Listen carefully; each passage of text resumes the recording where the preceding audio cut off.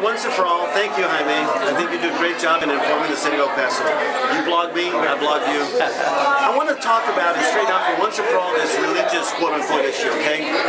I am not running as a Christian minister.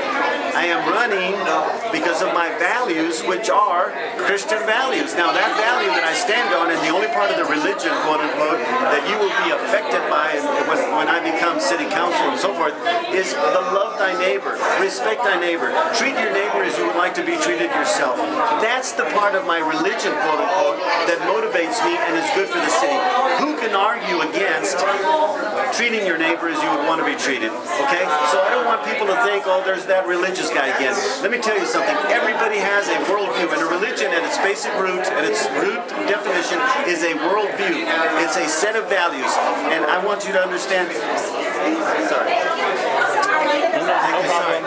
I want people to understand very carefully that religion in its root definition is a set of values. And who in their right mind would argue against a set of values in which you love your neighbor as yourself?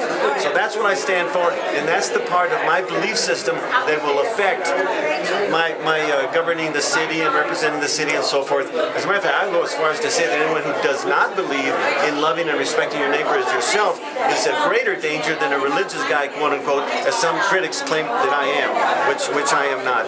So I just want to clear that, and I thank you for giving me a chance to clarify that. When I say vote Christian, I mean vote Christian values, okay? And those values are good for anyone, no matter their denomination. Thank you, Jaime. You do a great job. You're an inspiration to me. Thanks.